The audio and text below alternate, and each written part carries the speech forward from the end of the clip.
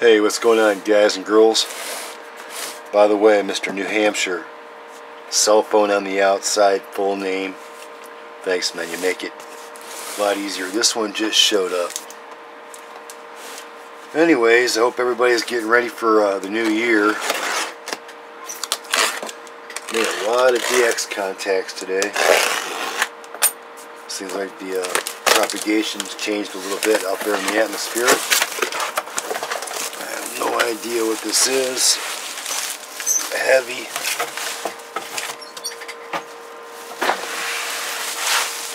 Good pack job.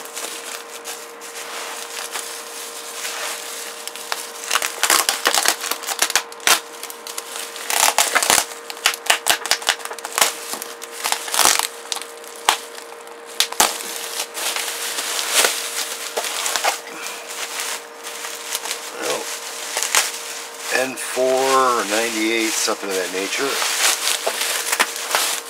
Let's get it opened up.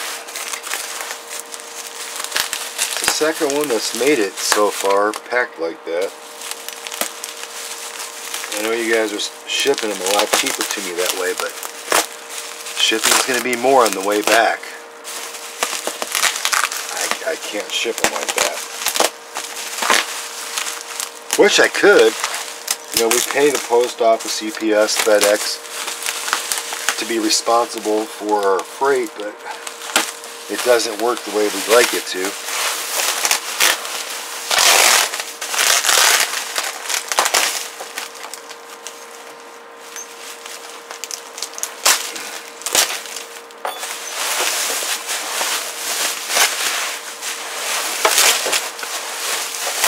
Good job on packing the face of it.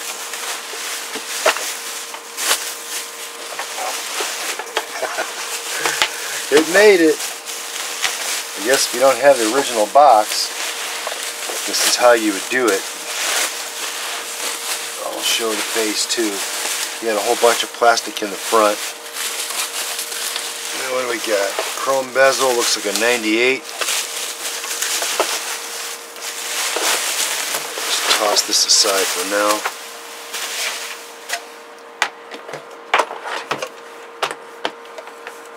This back in the box. You don't need to send these, guys and girls, okay?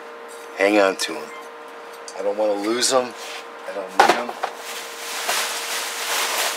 Just the radio is much better off for both of us.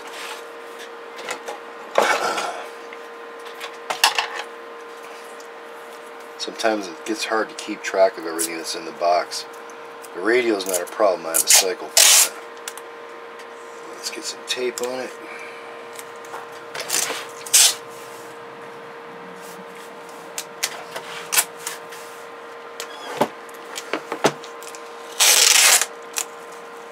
There's been a lot of these lately. N4s and 2s.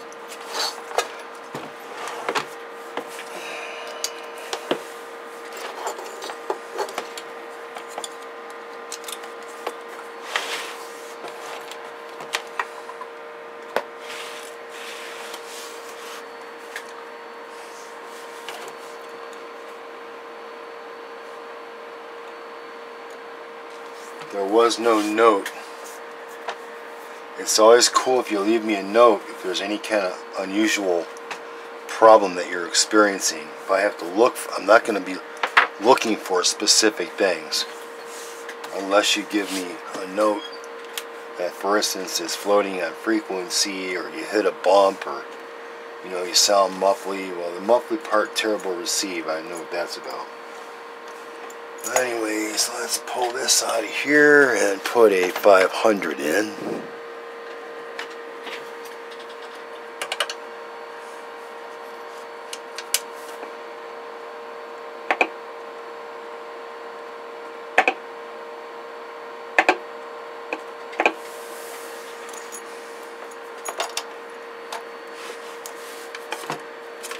I didn't hear anything rattling or shaking.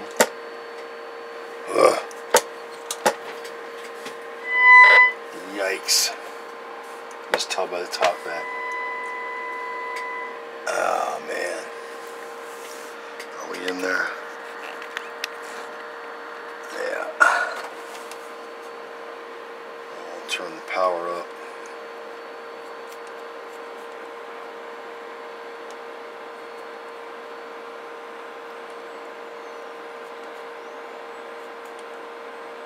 power's not working at all.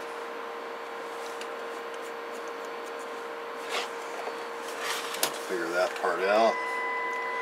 But without even looking at the spectrum analyzer, you can look at the waveform.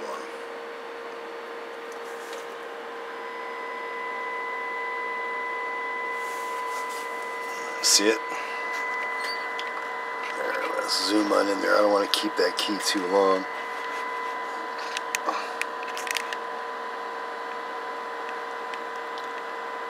See, any form of distortion causes,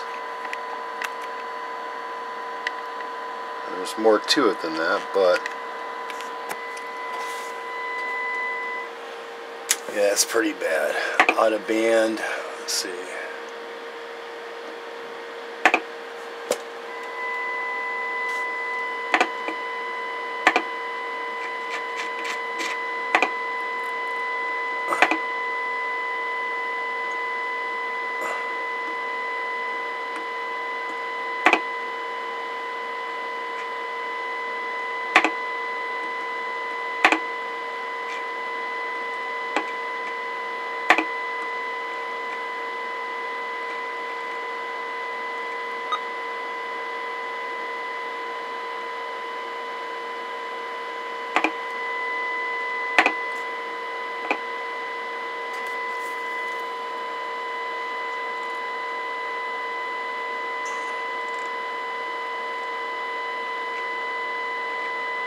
There's a lot of different issues. I'm not sure why the RF power isn't working yet, but yeah, that's nasty.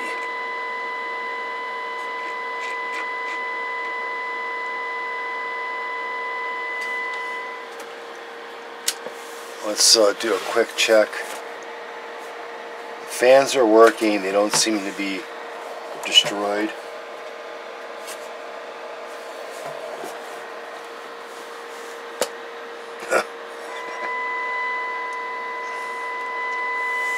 But you look at the meter, I'm not sure who was in it. It's a little over 50 watt carrier. Even this one doesn't modulate backwards. It does to a point. The carrier's too high, as you can see, backwards. But as we come forward, this is all distortion. Kill that top back, it's bleeding over. Now this one isn't setting off my heat gun, my rework station. It's more than likely why the other one, the last one I just showed, it was open. The type of connector. Here's the last 90 that I just showed. The type of connector that was on it that was exposed, that little tiny bit. That little bit, look it up, the next 98 down. So I think it says hot air gun. And I didn't manipulate the radio in any way, you know, by setting it there. I just set it there so I could get it in the video. And when I first started doing the video, I'm like, what the hell, what's wrong with my heat gun? Shit, great, now I got something else to fix or replace, you know. And then it hit me when I keyed it, it was turning it on, but this is controlled by a magnetic switch. See, it's on.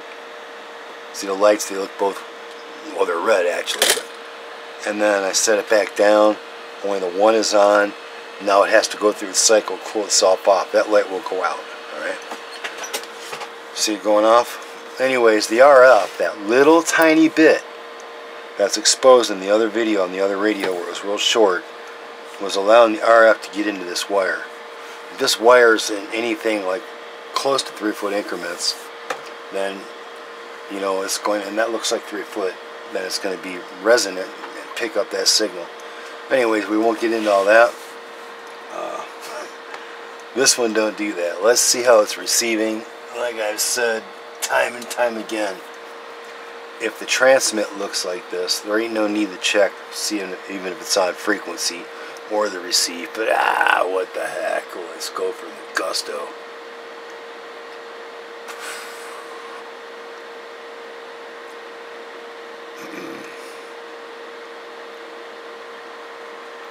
squelch off, RF gain wide open, 27,205. Turn that out so we can hear it. Plug that in. The external speaker jacks broke. Okay, now this, alright, that being broken, that's a cheap part.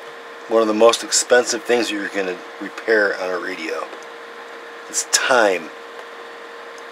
The way that, I mean, you just can't replace this. You got to take the board out to put that in. Don't break those. See it? It's broken.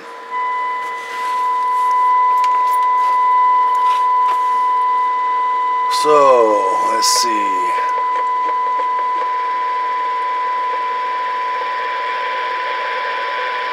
On a 10, it's like 102, and a whole bunch of noise.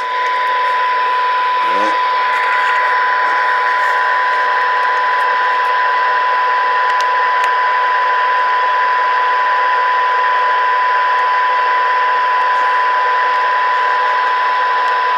You'll notice that some people just try to show you the tone, or listen to this. It's all noise. I got some other videos explaining more. And by the way, it's been called to my attention. Some guys say, well, look at this. It hears like this. So many dB down, 12, and it does this and that. Well, if they don't show you this part right here, and they only show you this, if they can't show you that part there, who's to say what it is? So now we'll turn the volume up. See it reading? The only important part, I can turn that off so we don't have to listen to it, of a SINAD test is you being able to see this part here. If they tell you something like right here, it doesn't mean anything. Nothing. If they can't show you a certification, a calibration, and show you everything all at the same time, they're stroking you. Literally. Got it? Hey. Like many people have told me, the hard drive, that's the Bible of CB radio. And what they mean is, below the video description says, click show more, read it, study it. It doesn't matter if it's a video or you are in person with that shop or tech. Read it, study it, take it to bed with you, chisel it in stone. Alright? Alright, so it kind of hears. Let's take a look on the inside. This, I'm kind of sad to see this part, man. Mr. New Hampshire, that sucks. There's no way around it. Trust me. I don't want to charge you to do it, and I don't want to do it, but there's no way around it. There's no quick fix. So you guys are jamming them in your hole or whatever you're doing, don't. I mean, I know. Shit happens. I know. I hate it. Murphy, you know, gravity and Murphy can be a real pain. You can try the hardest that you want to be careful. And oops, I backed into that sign. Damn it! Shit happens, I know, but that's expensive, okay? Something that simple it's not. It's a cheap little part. But see, it's not busted loose here. Well, hold on, I'll show you. It's not broken loose there. It's the plastic that's broken. See? This is something that I resolder on new radios, old radios. It doesn't matter. It's just something that I've done so many tens of thousands of radios. It's a common thing. But that's busted here. See this one? My luck, your luck, if I send it back without replacing it or fixing it, it would start screwing up on you. And then what good is it if you don't have a speaker? Alright, what do we got going on here? Again, sometimes it's hard to find broken coils. You actually have to adjust them because if someone broke them with a screwdriver, you can't tell. until you actually adjust them. That one might be, but that's on receive. Maybe not.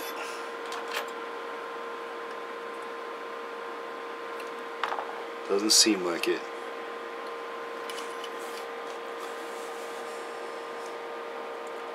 I don't really see anything wrong with the radio.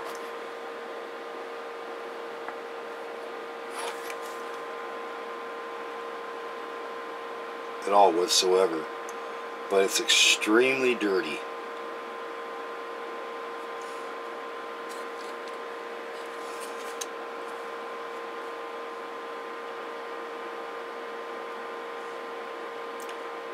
It doesn't look like anything's been done to it.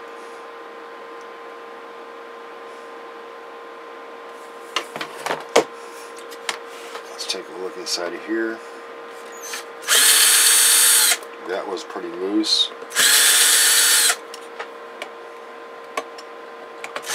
These have been off before.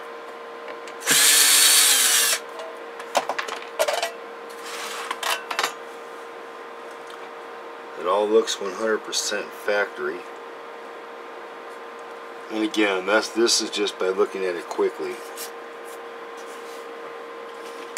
Sometimes we can tell if the culprit's strictly the amplifier. Let's see.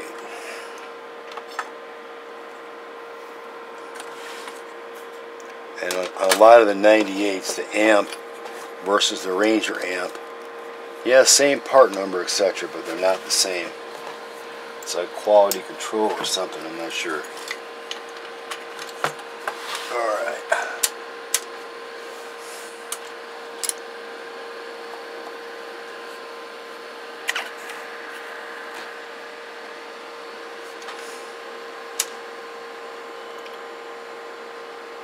And sometimes it's just the wiring, how the wiring was routed.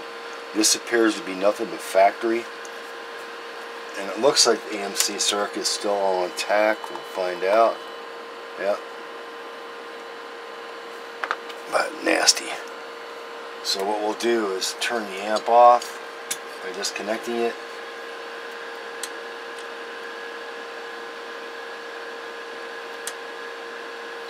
And the radio is dirty. So is the amp.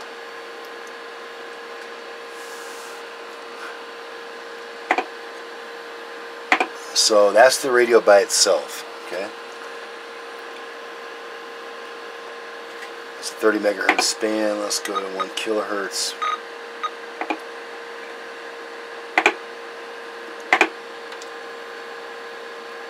See, it doesn't appear to be that bad there, but knowing what you're looking at, you can see this here, especially to the right, that is spreading out pretty good. So for instance, if we look at it at 30 kilohertz,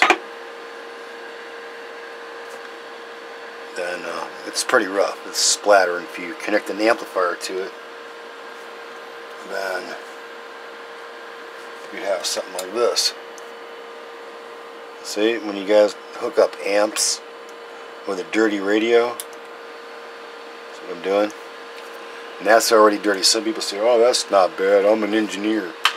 Well, I don't know what kind of engineer. Surely not an RF engineer. That's got a pretty good nick in it right there.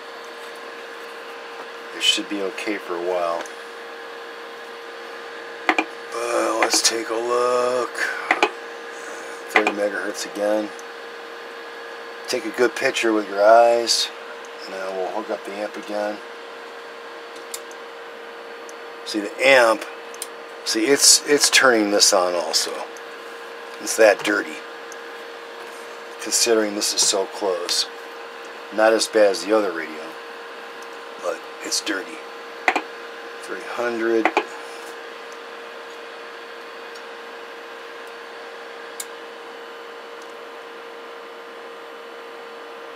Well, we can substantially clean this thing up. Doesn't look bad. I like the newest of the 98s seem to be working the best. This is an old one. Tell by the regulator. Man, it's getting hot.